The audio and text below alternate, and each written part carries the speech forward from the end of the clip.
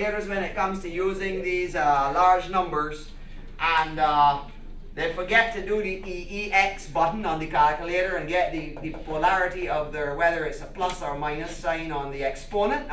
You want to make sure the exponent in your problem is correct.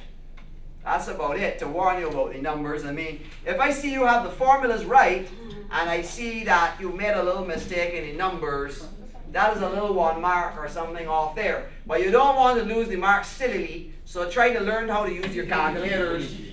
Try to learn how to use your calculators between now and then. Now, I have one more problem to do, but if you want to cut it and start a fresh file, I don't mind.